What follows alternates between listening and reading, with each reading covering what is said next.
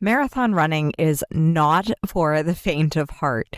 You are selectively choosing to do something that the first guy who ever did it killed him, and then choosing to do that for 26.2 miles, not to mention the other countless amount of miles that you have run behind the scenes that no one else sees.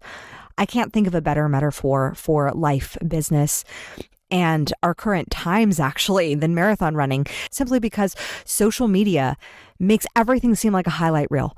And when you see people in person, you see their masks. Or maybe you are seeing the real them, and they're showing up smiling and looking amazing and look like they have all their shit figured out. But you are not seeing the daily hours that they are putting in behind the scenes, working on themselves, working on their business, working on their relationships, being a great parent, and consistently day after day showing up for themselves to meet themselves where they're at so that the race they are in is for the race of their lives. Whether you want to run marathons or not, these lessons are applicable to any challenging situation in your life, because I guarantee you there is behind the scenes stuff going on that no one else sees but you.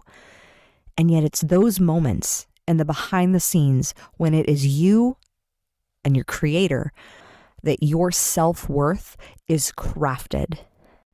So this podcast episode is for those who are choosing to do hard things, for those who are choosing to take on a challenge consciously or unconsciously and say, all right, whether I chose to do this or it chose me, I am following this through to the finish line, and I am crossing that finish line.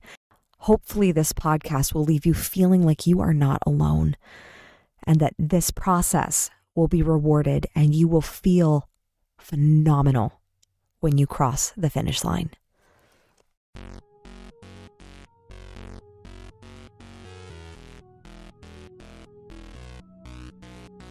Welcome to the Crown Yourself podcast, where together we build your empire and transform your subconscious stories about what's possible for your business, body, and life. I'm your host, Kimberly Spencer, founder of CrownYourself.com, and I'm a master mindset coach, best-selling author, TEDx speaker, known to my clients as a game changer. Each week, you get the conscious leadership strategies you need to help you reign with courage, clarity, and confidence so that you too can make the income and impact you deserve.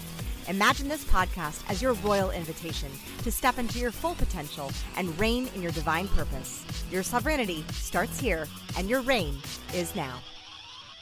Hello, my fellow sovereigns, and welcome back to another episode of the Crown Yourself podcast.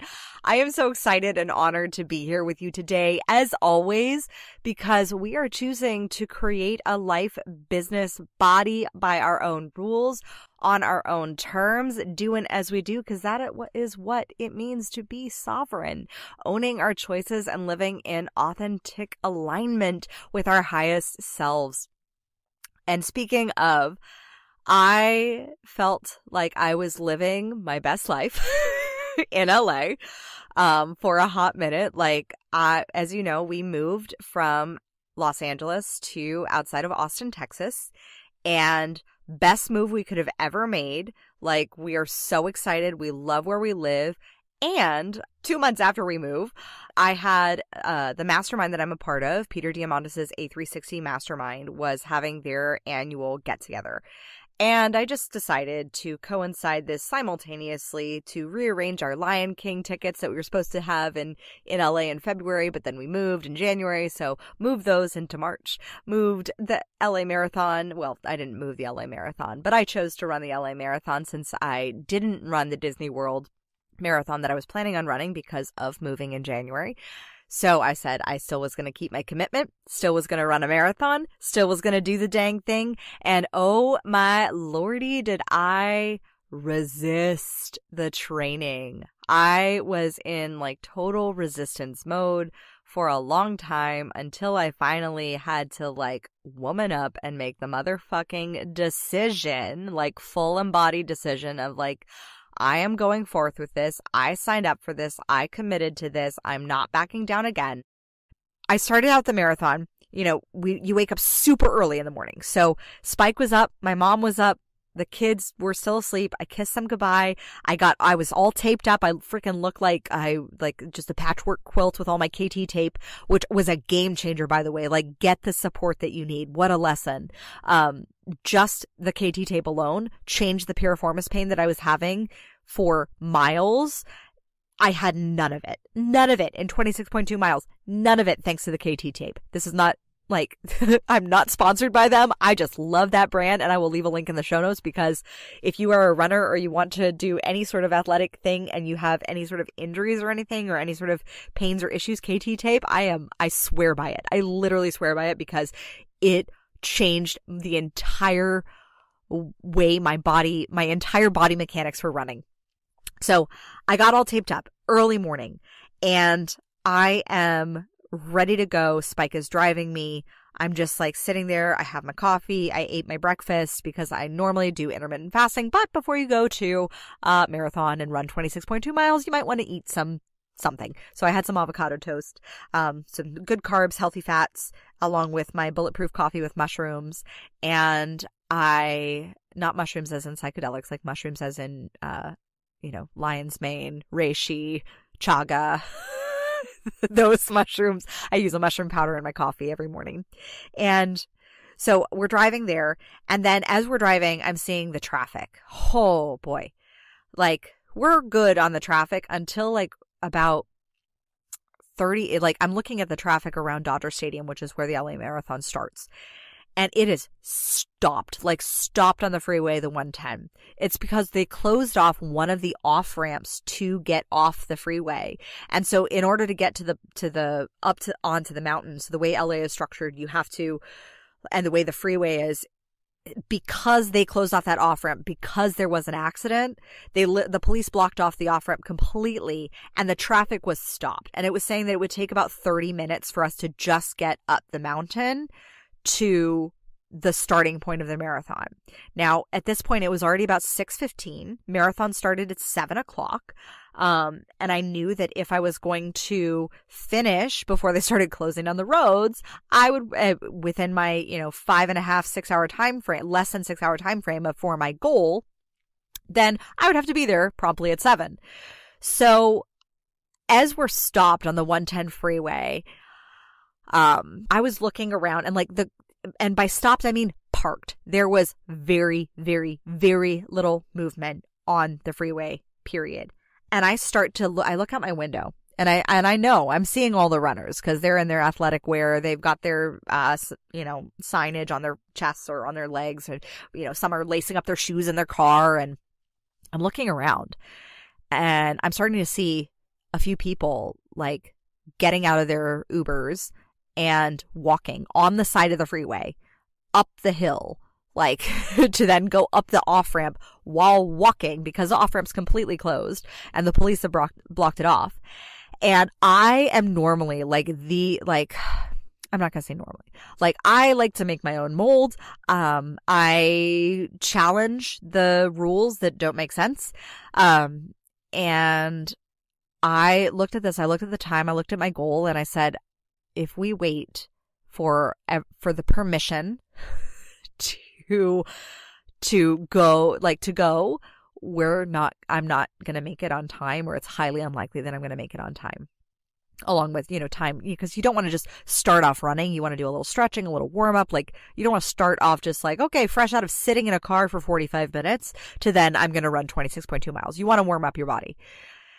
And I looked at Spike, and I saw these, guys getting out of their cars or their Ubers. They weren't leaving their cars on the side. I'm highly making the assumption that they were Ubering, and from their conversations of, when I got out of the car and chose to walk on the side of the freeway up the on-ramp, and getting yelled at, being the only one, by the way, who got yelled at by the police officer. Nobody else, you didn't yell at anybody else.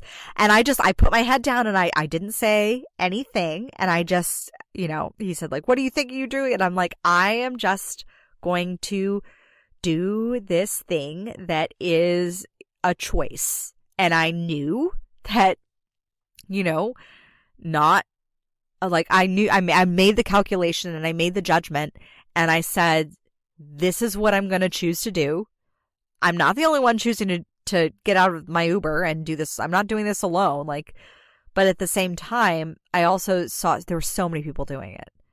And not that, if everyone's jumping off a cliff, like, are you going to jump off too? That's not what I'm saying. I'm saying I made a very calculated decision that was in alignment with my goal to break some potential rules and choose to do something that I made a calculated risk assessment and said I'm choosing to take the risk.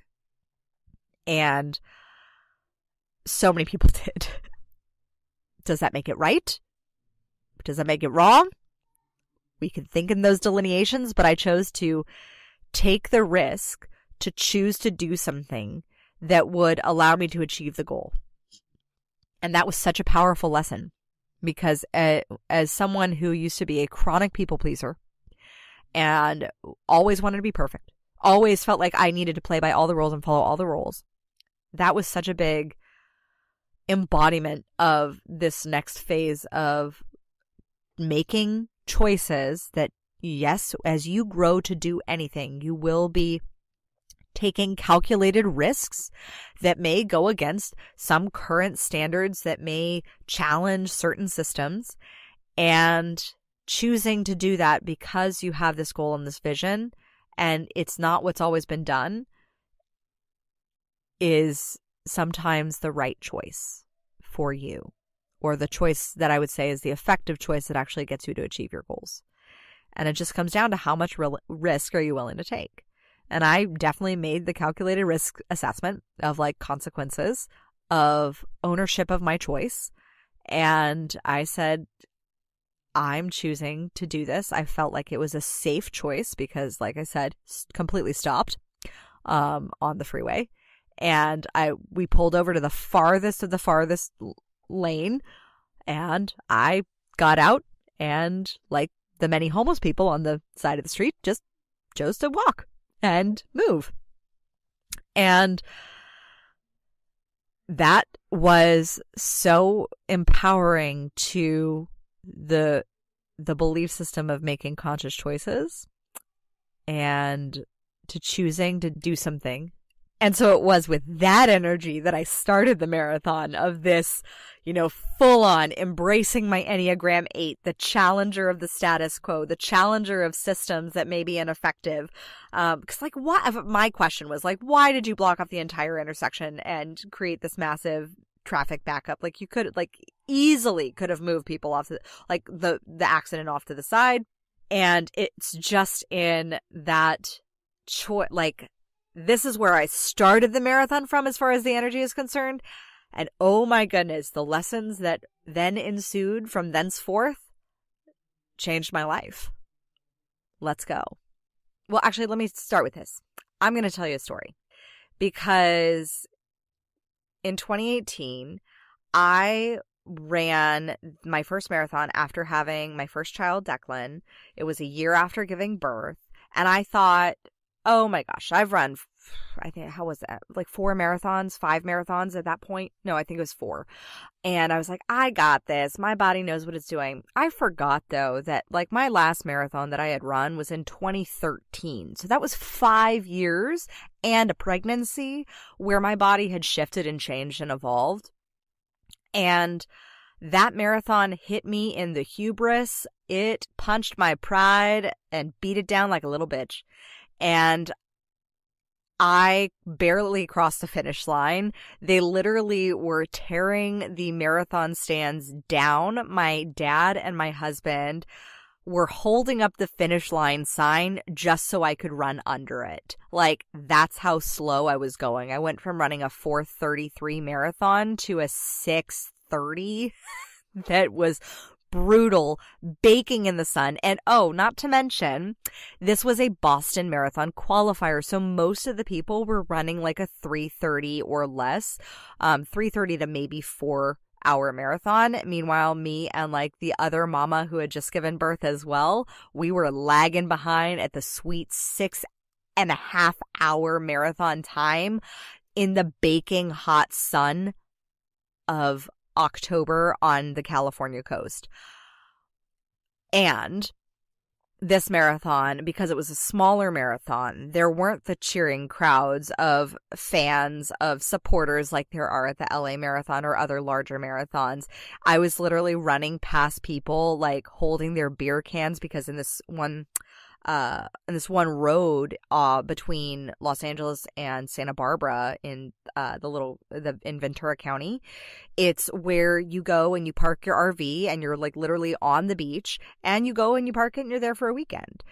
So I was there doing this marathon, running past people who were like lackadaisically strolling out of their RVs with their beer or their mimosa or their wine cooler at like 11, having like the best time of their lives. And meanwhile, I'm there suffering, forcing myself to go through with it because I refuse. Like, I have the marathon mindset, and this has been my mantra since ever starting running marathons back in 2011, that run, walk, or crawl, I cross that damn finish line. So I am damn determined to cross it, but that marathon had me wanting to give up. And I will admit that that marathon put the fear of loving God in me to run another one. Like, it definitely smacked me down hard, and I was grateful that it did because I learned so much. And I had to, once you've felt a loss like that, like where you thought you were really good at something, you thought you were like crushing it, you get smacked down like royally, you gotta pull yourself back up again. And like, you're at that point where it is low. And in 2020, I signed up to run the LA Marathon in March. That obviously didn't happen because we had the opportunity to go to Australia, and then we ended up staying because of the pandemic. So then I was planning on running the Gold Coast Marathon, but then we ended up leaving Australia. Well, the first year it ended up being canceled because of COVID. And then the second year it ended up like we were moving before I could run it, or I was pregnant. And then I was like, oh, okay, well in 2022, I'll then run it then. And then we ended up moving back to California in January. So there were all of these like really well-intentioned desires to do it again, to run a marathon again, to go forth and do the training. But honestly, like we all know, like you either get what you want, you get what you tolerate, you get what you settle for, and that which is unconscious manifests unhappily. And so every time, somehow, I just kept unconsciously manifesting this marathon running thing not happening. And then again, January, I was like committed. I was going to go in. I was like, ready. I bought my ticket for the Disney World Half Marathon, waited in line for 2 hours on the interwebs to get this ticket. And then, of course, and I was planning on doing it with a couple friends of mine. They ended up not doing it, not getting their registration in because it closed really super fast. And I was like, okay, fine. I'm going to do it on my own. This is how it's meant to be. I meant to, do this. And then I go forth, and January, we end up moving to Texas. So the marathon was supposed to be on January 8th. Sure, could have I, squeezed it in and like hopped on a plane, quickly flew to Orlando, ran a marathon, flew back, moved? Sure. Would that have driven my family absolutely bonkers? Yes. And because family is a higher value for me, I chose family. And we just decided collectively like that, if the move was not settled, if the house purchase was not settled by the first week of January, that I would not run the marathon. And so that's what happened. And I made that decision, and I said, okay, well then I am still going to run a marathon. I had been training for 6 months, lightly training. And by lightly training, I mean like running 3-4 miles on like 3 to 4 times a week, not doing really long distances, not going above 10 miles. I think the most I hit was 9 miles. And I did that right before we left Los Angeles. So that was early January, late December. And I had signed up for the LA Marathon. And I said, I'm going to do this, and I'm going to do this. And it was perfect timing because it fit right in coordination with the mastermind that I was going to be going to. And I said, okay, this is happening. And then we get to moving, and moving is, if you've ever moved, it's a lot. And if you've ever moved into a house, suddenly we had this house and I'm like, we need to fill this with furniture. We need to have furniture and we need to have a couch to sit on. We need furniture. So that took a few weeks, and I was not diligent with my training. I'm 100% honest about that.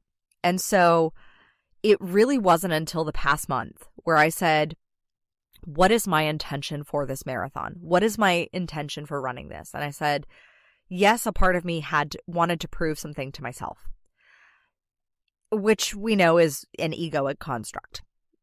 Yes, I also knew that running this would allow me to remember who I am, because I knew that this marathon was going to unlock things in me, and it did, as you can tell, because I'm kind of getting a little emotional. I was not expecting that.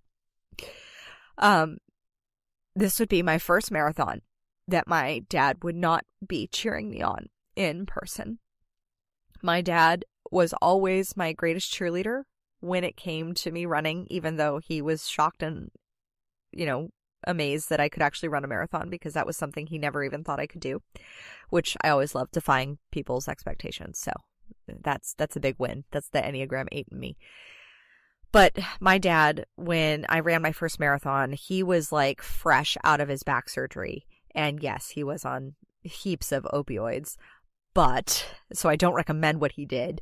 But what he did do meant a lot to me, even though, again, I don't recommend what he did. But he defied his doctor's orders, and he showed up in the 2011 marathon at mile 20 in a torrential downpour, like 2 weeks after his back surgery, just so that he could sit in a chair and cheer me on. He couldn't get up. He couldn't, move around much, but he sat in a chair and cheered on every single one of the runners. And that was like the best part of my dad. That was my favorite part of my dad, is he would be so generous with cheering people on to their dreams. And this was going to be the first that I was not going to experience that in person. And I know that my dad and I have a phenomenal relationship now that he has passed. He is my guide from the other side. And I realized that a part of me avoiding my training was the fact that I didn't want to face that reality. And so it was the next day after I had that breakthrough during a run, by the way, I then 2 days later ran I said I needed to at least hit double digits in my runs. And so I did my first 10 mile. That was all I trained up to. I didn't run crazy 15, 20, 26 miles. I actually have never trained for marathons in that way.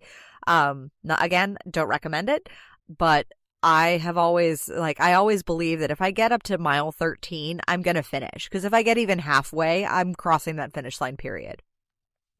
But I wanted to bring forth, because, our bodies know much more than our brains do. And that's why movement of our bodies is so essential to our sovereignty, to our breakthroughs, to our growth, to our evolution, because the body will reveal certain things to you that you may not be aware of consciously, because the body is the domain of the subconscious mind. So it was through running 26.2 miles that I had a few very pivotal breakthroughs of awareness, and my first big breakthrough with running this marathon was because of the stress of moving, because of the stress of the process that went into manifesting our house and this home, which is another podcast episode, because it literally was practicing the art of detachment and surrender, like full motherfucking surrender to receive this. So that'll definitely be another podcast episode.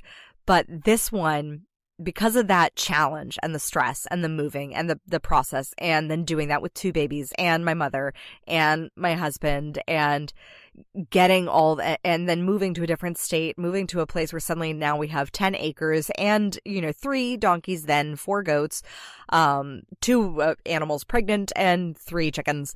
And suddenly oh my gosh, it's a completely lifestyle transformation, complete 180 quantum leap. my body and my nervous system was shot, and what it needed was rest. And I kept on living into this mantra, like, if I'm going to finish this marathon, the number one thing I needed to focus on was rest. And so that's what I did for the week prior, and even before that. I really concentrated on getting my meditations in on a regular basis, and meaning 1 a day at bare minimum, 2 a day typically, and then getting my sleep, because that was the most essential piece. I knew that I would not be able to fare and do the 26.2 miles, do that amount of length without having my body having the reset of sleep. Sleep is just my best friend recently. And the more I'm leaning into that, the more excitement, energy I'm actually having during the day, which is actually creating far more progress. Maybe that's just the fact that I'm a projector in human design, and energy is, and rest is so essential, and I don't operate the same as generators. But that piece of, like, I just knew intuitively, like, my sleep was my priority. Like, that was, and so the week prior, like, everything was, okay, who's sleeping with the children? Like, how are we going to navigate that? Which child is the best one to sleep with? Because Declan's been wanting some extra cuddles. And then Colton, obviously we still co-sleep with Colton. We love it co-sleeping. It's been we did it with both children, and it's just brought so much connection, but it, depends on what their sleeping schedule is and what they're doing as well. So it was really a navigatory, if that's even a word, process of how, and I was so grateful for my support network of being able to understand that.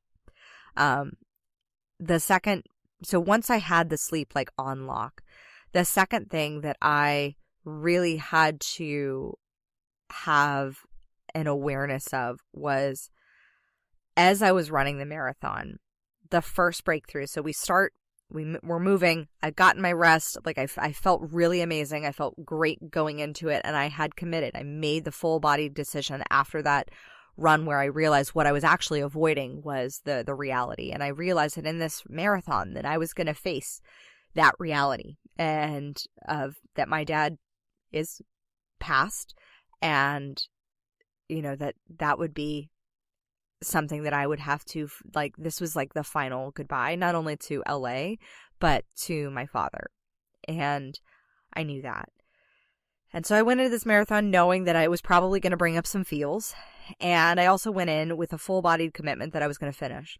The 2 goals that I set, very, very clear. 1, be better than the time that I did the 2018 marathon. So 2018, I finished around like 6:30. I said, I just want to finish in under 6 hours. That's it. I just want to finish in under 6 hours, period. And I wanted to make sure that I finished without injury, like with, feeling good, feeling vibrant, because I literally was going from the marathon into the mastermind, which the party started that evening, and then 3 days of intensive all day, 8 a.m. to 9 p.m. at night, classes, networking, speakers, all of that. So it was like from one marathon to another. So I knew I didn't want to go into that half-assed either. I didn't want to go into that feeling completely dead like I felt after the 2018 marathon. So I said, I want to feel vibrant. I want to feel alive. And so I had those 2 goals, which could seem like they were in opposites. And I wanted to make sure that I did it without injury. So making sure that my body felt really good crossing that finish line. Like, now injury is different than pain. I was fully accepting that, with every physiological challenge, there will be physiological pain to a degree. But I'll get more on that in a hot minute. So, but I knew I was going to feel some things. I knew I was going to allow my body to feel what it needed to feel, but I wanted to make sure that I didn't injure it in the process of going for it. So this is really about the construct of the energy of which I was running, which I wasn't going to run with force. That was what I did in the 2018 marathon. I was running to prove myself. I was running with this force energy rather than true intrinsic sourcing power from the universe and from the infinite potential that my body has, and from expanding the actual capacity of my body to withhold and maintain and sustain and expand in its own capacity of energy. So those were the 2 goals that I had going into this marathon.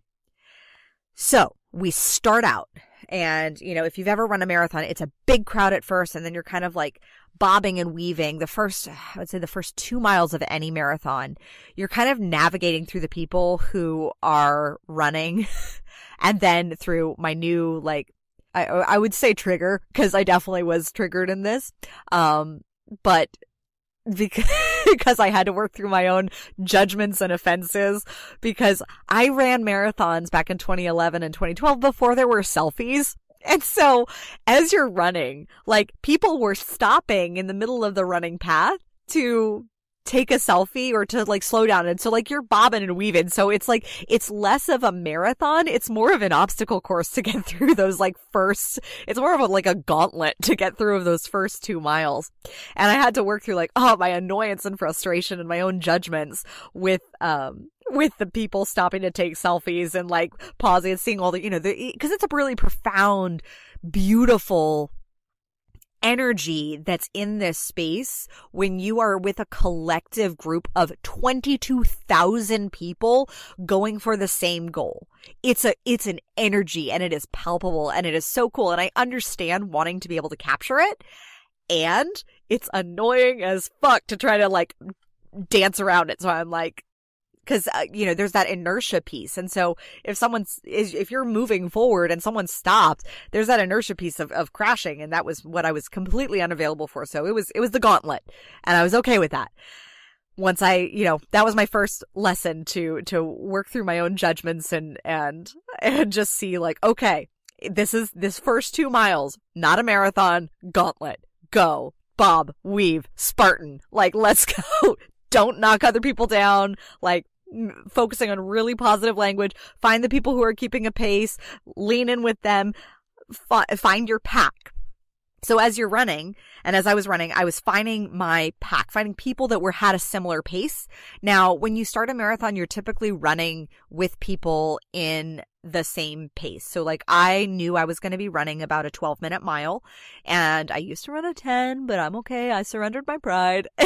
And I knew I was going to run a 12-minute mile because I could do that successfully without injury for a sustained amount of time. So, because I knew that, I knew that I would be running at that pace, and I was looking for people, feeling out people, because you're literally feeling their energy as you're running past them, feeling out the people whose pace that I could match. And so this was like, aha, big breakthrough, like, massive breakthrough. Number one was, you will be at a pace for some and then move to a new pace and a new pack. So when you are in your sympathetic nervous state, there are, you know, we've heard of fight, flight, freeze, but there's also flock, where you are in your tribe, you're in your group, you're with your people, and then you may outgrow that group, and that outgrowth of that group can be scary biologically as fuck. Because biologically, we are wired that person who steps outside of the group, those are the ones that get eaten by wolves. Like, that's our human biology.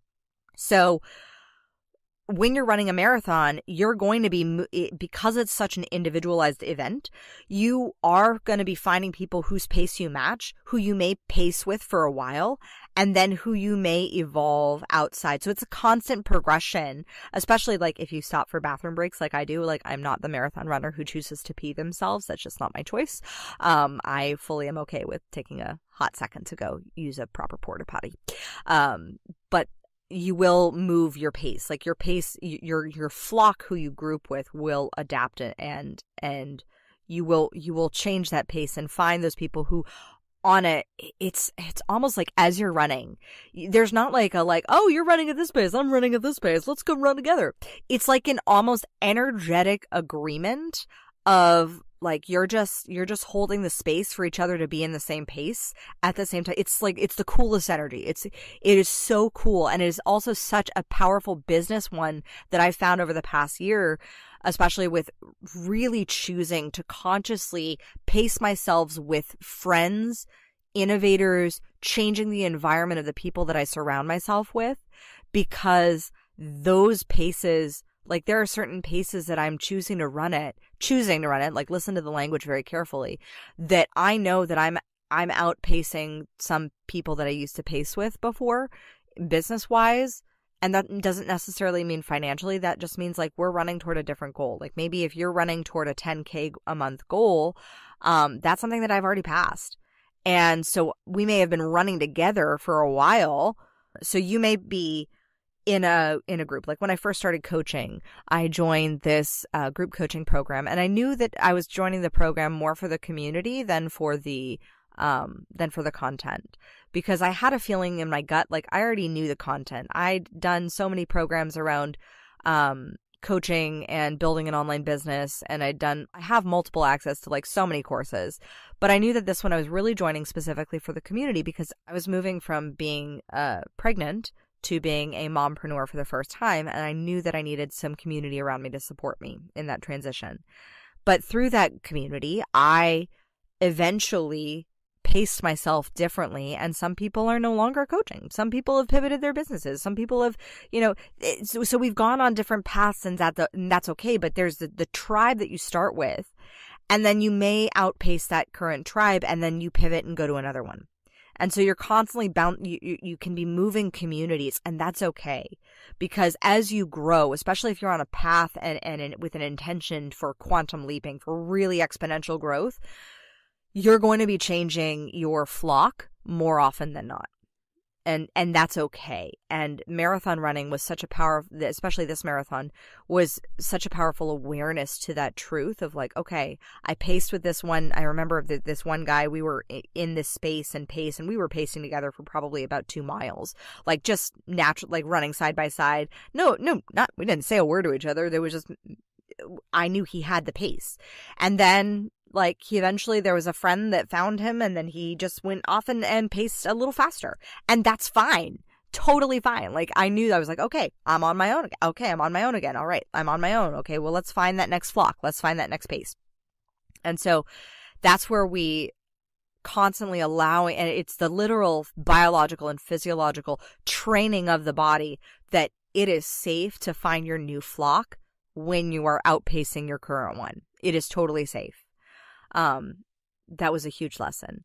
Then as we kept running, there was this one guy with a sign, and God bless West Hollywood. I absolutely love running through West Hollywood in the LA Marathon, because there was this one guy with a sign, and my body was getting tired. Like it wasn't where we crossed around, like he was in I saw him first in Hollywood. And then the coolest thing with marathon crowds, especially for bigger marathons, like city-wide marathons, is there are some people who are cheering who will then you'll see them again like 10 miles later or 5 miles later.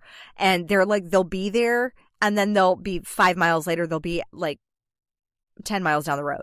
So it's really cool to see. And there's this one guy who I saw in Hollywood and then in West Hollywood, and he had the most beautiful sign, and it said, "When your legs are too tired, run with your heart."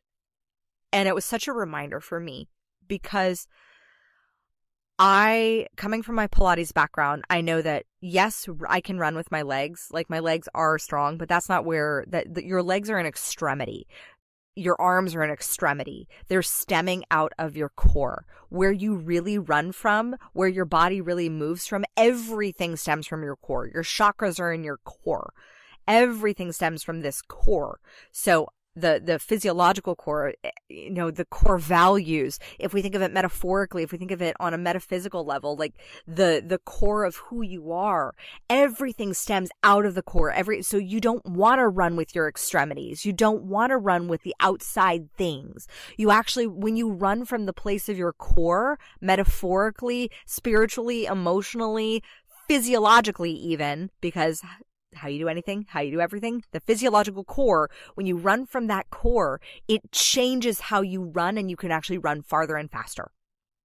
And that reminder of just seeing that sign, which is why it's so important to surround yourself with signs, verbiage, things of inspiration, words. For me, it's words. In our home, like there are so many words that I just see that I'm putting up conscientiously. Everything I'm putting up in my home is 1000% intentional to evolve me into who I'm working to be every single day, of who I'm evolving into being every single day. So when I saw that sign, it was such a reminder to not only run from my core of like the physiological core of having the rotation in my run to power through the obliques, through the abdominals, to then through the transverse abdominis to pull up and in through the core so that all the abdominal wall is engaged as you're moving forward, because that's what's really going to create that torque, the torque, the propulsion. But beyond that, it was the heart, the emotions. And that it was after seeing that sign that a couple miles later, it was around mile 15, I started running through Beverly Hills.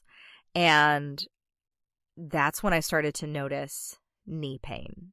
And I was like, fuck. Initially, that was my first response. I was like, holy fuck. No, I have 11 miles left. Not knee pain right now. Because that was where my injuries were in the past, and specifically the 2018 marathon, that I could barely walk. Like, I was hobbling. So that was my initial reaction, was a past reference, was the physiological memory of what had happened in the past. And then that's when the coach came out.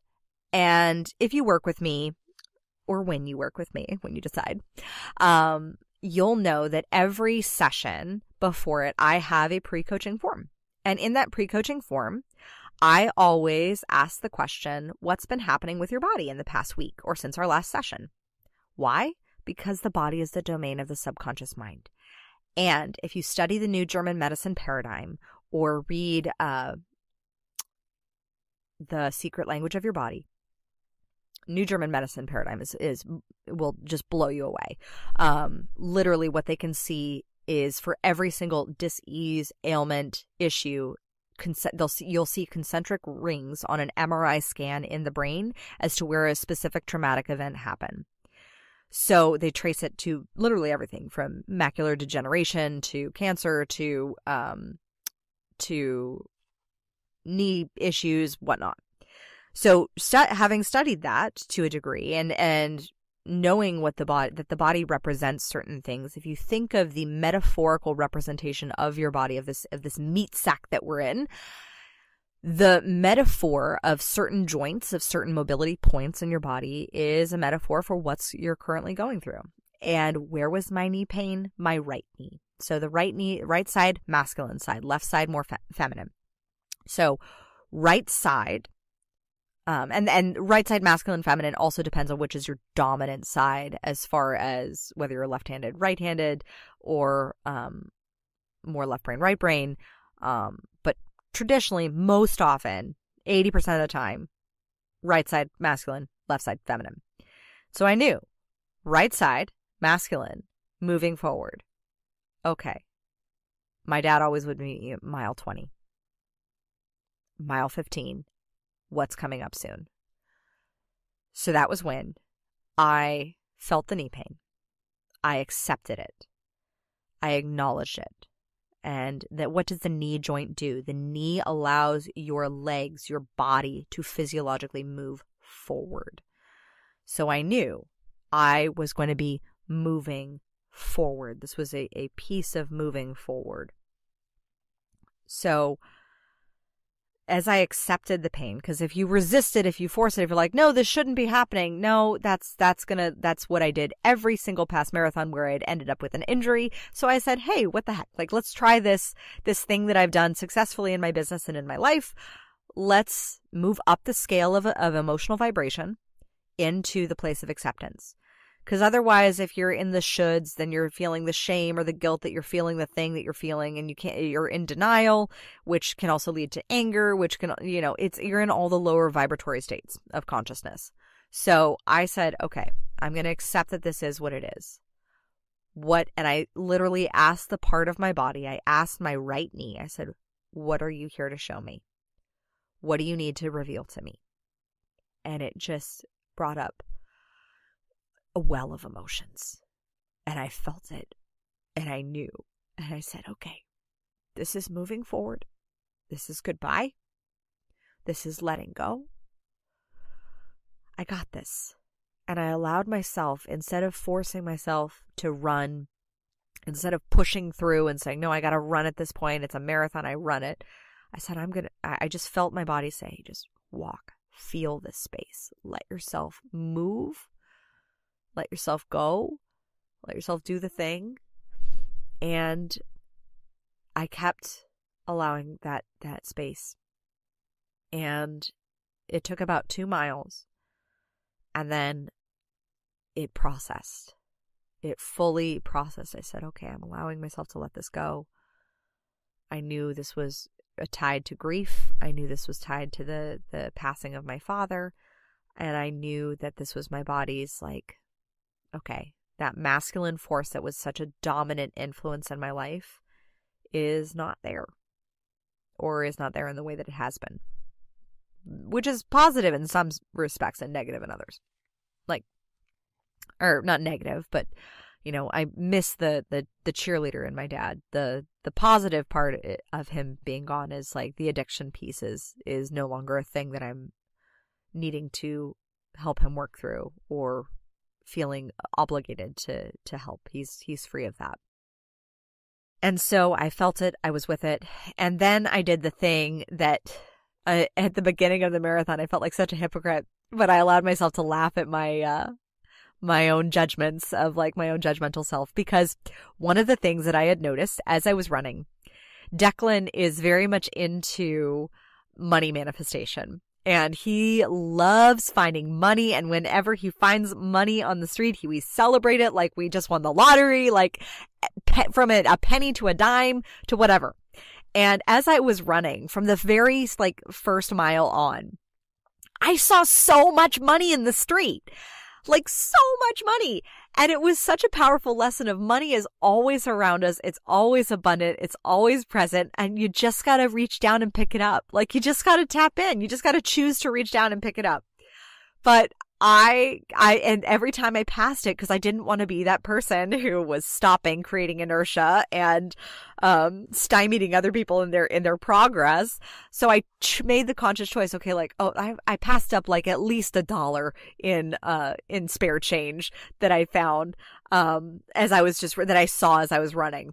And every time I thought of Declan and I thought of his reaction of how excited he gets for every penny and every dime that he finds. And I'm like, no, this is my run. I'm choosing to not pick this up.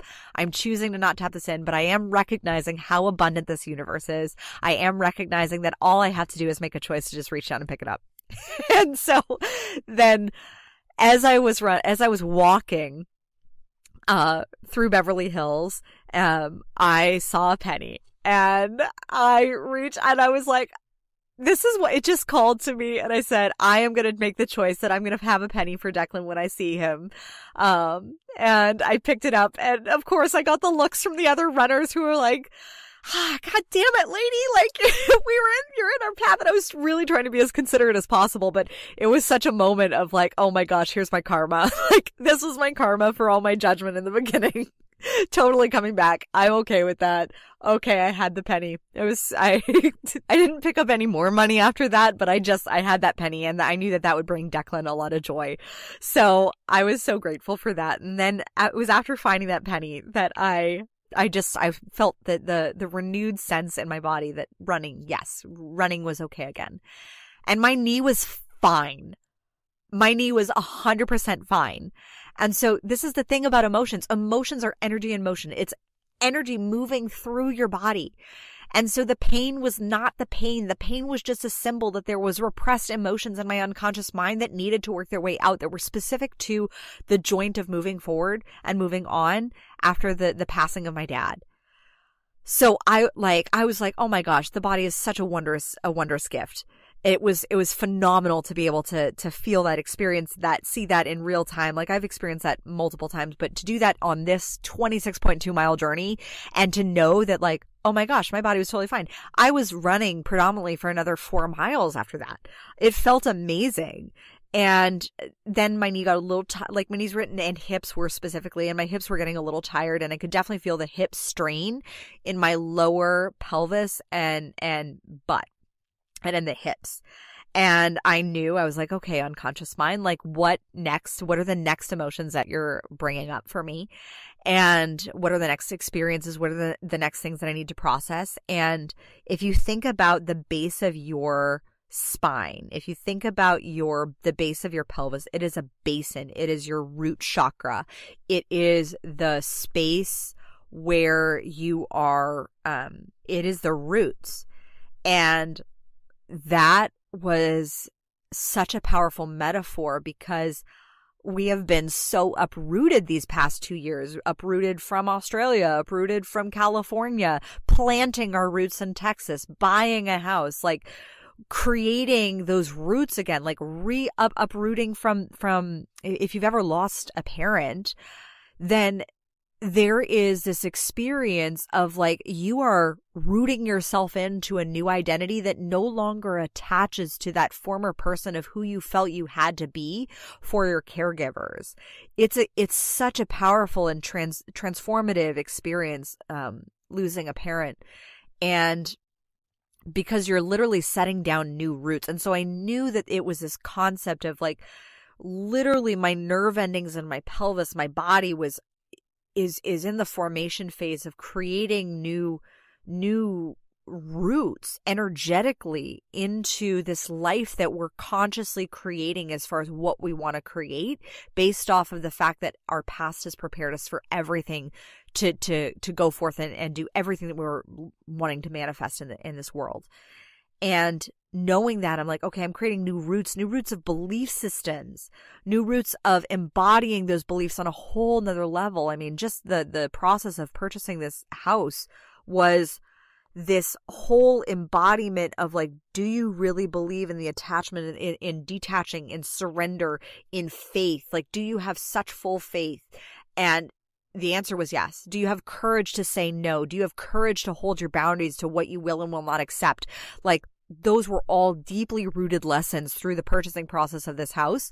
And then moving from that process into this marathon of like saying goodbye to my childhood home and that saying goodbye to my childhood city, and then knowing that I'm planting new roots for my family so that my kids will grow up in a totally new city and new roots for my children, knowing that we are rooting them into a home and a family after, 5 years. I mean, Declan has moved 5 times. I mean, if you don't count the 6 moves we did in Australia to different Airbnbs or apartments, Declan's moved once a year pretty much every year of his life. And this was such a new experience of like, since we moved in to our home in Texas, he's been asking me like, Mama, like, are we going to spend Christmas here? Are we like, where are we going to move back? Like, and finally he's starting to grasp the concept that like, this is our forever home. Like, this is where home base is. Like, this is what we're building here. And that's new for him. Like, that's something like I never experienced. I grew up living in the same house and a whole different construct of what a home was versus like the construct that Spike and I are building is that our home is our family. Our home is wherever we are as a family, and the location is fluid. But I realized that Declan, being 5 years old, he really needed that concrete foundation of like, this is where we live. He needed a little less fluidity and a little bit more structure and foundation for the beginnings of his beautiful life. And same with Colton too. Colton's just a little newer to the world, and so he hasn't experienced as many moves, and he won't experience as many as Declan did. And so they're both going to have different life experiences in this beautiful imprint period of their lives. It's going to shape who they are as humans. So this whole concept of rooting in, creating roots was coming through my body in such a holistic way. It was coming through my body in a holistic way to where I felt my hips, my pelvis readjusting. Also, readjusting after, being the bearer of 2 children. I knew that this was also me rooting into my body, me back into me, rather than me being into the vessel for creating another human. Like, I am planning on creating another human eventually again. But this year it's about me. And I've been very clear with that. And I'm super excited for the evolution of who I'm birthing. But it did also feel in a way kind of like I was pregnant again. Like the same similar pelvic pain to a degree of like the stretching of the pelvis, the engagement of the fascia, like it felt like that. And I was like, oh, this is just me literally birthing from my chakras, the next level version of who I am. Like this is my body preparing to be that vessel, to be the emergence of the next level. And that was my body showing that gift to me, which I was super stoked about. And yet also it was challenging. So that caused a bit of challenge up until like I was walking, running a bit more, shifting between the two, between like mile 19 and mile 21. But I knew, or at least I really hoped that my family would be there at mile 22. Like my dad and mom always met me around like mile 19, 20. But I knew that the way the course was mapped out, that the best place for my family to see me and meet me, like just logistically, would be around mile 22. And of course, that's the number that I've been seeing repeatedly on repeat. That's like been the angel number that's been guiding me since 2020. So I've been seeing it so often and so repeatedly. In fact, I kept on trying to record this podcast and we were running into different audio issues. And of course, the timestamp kept on moving to 2.2. I was like, okay, thank you, God, Angels, Universe. I know you got my back with this podcast episode. I know this is going to serve. Awesome. So as I had the faith, and I had been like slightly updating Spike on where I was. I'm just saying like mile 19. And I didn't know this until later, but like they got there literally probably about 7 minutes right before I passed. But they were there. And that was the most exciting moment for me, because I knew that as I was running past, I wanted to be a demonstration to my children of A, what is possible, and B, committing. And I didn't want them to see me in pain. I wanted to see them to see me strong. Because I wanted to show that you can keep going for a goal. You can choose strength. You can choose to keep going. And so that mile 22, I chose to run. And I had been hoping that it would rain a little bit. I'm going to be honest, because I did, like, it was a downpour in my first marathon of 2011, which was such a transformative marathon for me. I literally ran that marathon, kept running past the finish line in 2011 into the place where I was supposed to have my wedding reception to my then first husband, who we had eloped before he had deployed. And then we were going to have an official wedding when he got back. I kept running. I realized through that marathon that he was not the one for me, that it was not a relationship that was going to be conducive to the furthering of my evolution if I stayed in it. And I kept running past the finish line in a torrential downpour where only a third of the marathon runners actually finished and 100 people got hypothermia because it was freezing. And I kept running and I canceled our wedding reservations. So like having rain at a marathon, I would run in the rain all day. Running in the hot sun, forget it. But running in the rain, I wanted rain. I really did.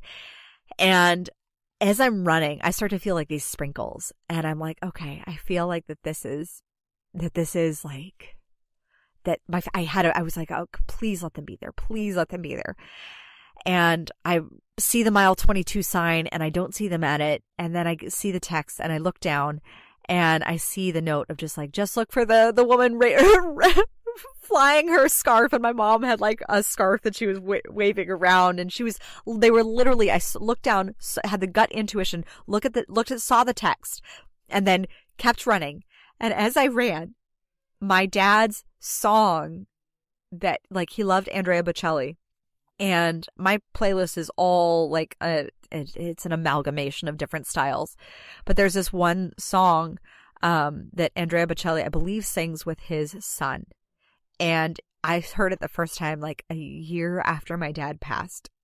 And I knew that it was him speaking to me through the collective unconsciousness of whoever created that song. Like I knew it felt so clear.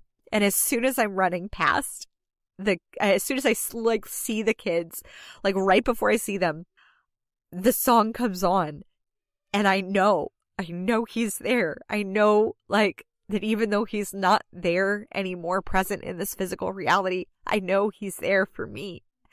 And it was in that space that then I see my kids, and I see Declan, and he's cheering me on, and Colton's like wondering what the fuck is going on, and who are all these people, and what are they doing? And my mom is cheering me on, and Spike is, and I'm like stripping off my jacket because I was hot, but I had to keep the jacket on to prevent from some underarm chafing. And then I knew that, like, I'm taking off the jacket, and I tell Declan, I'm like, there's a surprise for you. And he's so excited. He's like, yay, mama, you're going to win the golden trophy. And I just had this overwhelming, just pure sense of how loved and supported I am. And it was so profound. And the biggest lesson that I learned from that is, like, the importance of a cheering squad. I have seen so many people, especially in the coaching industry, who are like, I don't need a cheerleader. Like, I need, strategy and all this. I'm like, you fucking need a cheerleading section. You need someone who is in your corner, who shows up for you regardless. You need someone to show up. Showing up means showing up, and you show up for them. And when you show up for them, that presence of them just choosing to be there and choosing to be that supporting character in in your heroine or hero's journey is so essential to you achieving what it is that you want to create and achieve in this world. You need a cheering squad. I don't care who your cheering squad is. Choose them, find them, gather them around, and hold them close, and then do the same for others. Be other people's cheering squad. We need that in this world. Because the abundance of love that you will feel when people show up for you is enormous. And if you want people to show up for you, show up for them. And that was such a beautiful moment for me, and it inspired me. And as soon as it happened, literally I kept running probably not even a half a mile, and then the rain came. And it just poured over me, and I knew this was God, and I knew it was grace, and I knew it was the universe saying, let this transform you. Let this lean you into who you need to be. Let this be this thing that you wanted it to be. Choose that. And it's a choice. And I felt it, and I kept moving forward. And as I was moving toward the finish line, I finally see, mile 25, 26, and I see the finish line, and it's in sight. And I say this like 100%, not to brag, but I know that who I am meant to be in this world is someone who is cheering and championing on others, because that is something that is so necessary in this world. It is so necessary to have people in your corner. And I was running toward the finish line, and I see this guy, and he is hobbling, and he is hurting, and I can tell. And I look at him, and I say, come on, we're going to cross this together. And I feel the energy, like there is an energy that is palpable when you are almost so close to crossing that finish line. And you want to do it, and you want to do it strong, and you want to do it feeling good. And I slowed down my own pace. I saw the clock, and I said, the clock said 5 hours and 50 minutes. It was really about 5 hours and 41 according to my own timing. But I knew that I had 10 minutes to cross and be able to, at the bare ass minimum, at the max 10 minutes. I probably had more than that, but according to the actual timestamp clock that was on the major overhang that says, like, here's the big timing. And I knew I could still meet my goal. I was not injured. I could still cross under six hours. And I knew that I would not be able to feel like I crossed strong if I didn't help this guy cross with me. And because I saw him and I felt his pain, I felt the challenge that he was under, and I knew he was so close to crossing, he would have crossed. But just having that encouragement and being able to be that for him and say, like, let's cross this together, that felt so good for me. And after he lit up, like his energy just shifted. And I said, we got this. Like, and there were a couple times where I could see he was struggling, and I slowed my pace down. I said, okay, we're crossing this together. And he was so grateful. And he later turned to me and he was like, thank you so much for helping me. Because it's just that little bit of kindness, that little act of kindness, of just saying, we're going to cross this together. We're going to go through this together. You are not alone in this. Marathon running, just like life, can feel very solitary. Just like entrepreneurship, it can feel very solitary, especially when you're, alone in a podcasting booth or alone behind your computer or at a coffee shop. Like, you may be surrounded by people, but you're not connecting. And if you can truly just choose to lean into those relationships who you may not 100% know, and just lean into the desire to really connect under the shared banner of a mission to cross a finish line that you both see as valuable and meaningful to you, and to support one another in crossing that together, it's a game changer for your performance. I crossed that finish line feeling so strong, feeling so invigorated, feeling so like I was embodying the fullest potential of who I could be, that I even was able to, after the marathon, I had to find my car, and where my family was. And 22,000 people ran this marathon, so there was a lot of traffic, to say the least. And after the marathon, I was riding on such a high that I was going beyond what I thought was possible. And I said, okay, like, I'm going to keep walking until I find my car. And like, Spike was parked like a mile away, and we had to like drive to meet each other. But that experience of just being able to help somebody else cross, I felt so good and felt so alive after that and that's what I feel every time my clients achieve a goal. Every time they whatever goal it is, whether it's financial, business, they hire the best team, they reconnect with their estranged children, they discover a new way to connect with their partners. Whatever it is, I see, hear, feel, and know that it is in that space of just helping others cross their finish lines, that is where I just light up. And it is everything to me. And all of those lessons combined were ingrained and etched in my bones now. And just in being able to share this with you, I was able to experience that again. So if you've listened this long, like, thank you so much. And if you have, and you found this and my stories to be of value to you, please share this with a friend who is going for their own marathon goal. Maybe it's not necessarily running a marathon, but maybe they're doing something that is going to require them to go the extra mile, metaphorically, to challenge themselves. Be that cheerleader for them. Send this to them. And I thank you so much in advance for passing this along. As always, own your throne. Mind your business, because your reign is now. Thank you so much for tuning in today. If what you heard resonated with you, be sure to subscribe and start creating a bigger impact now by sharing this with a friend. Just by doing that one simple act of kindness, you are creating a royal ripple to support more people in their sovereignty. And if you're not already following on social media, connect with me everywhere at crownyourself.now for more inspiration. I am so excited to connect with you in the next episode. And in the meantime, go out there and create a body, business, and life that rules. Because today, you crown yourself.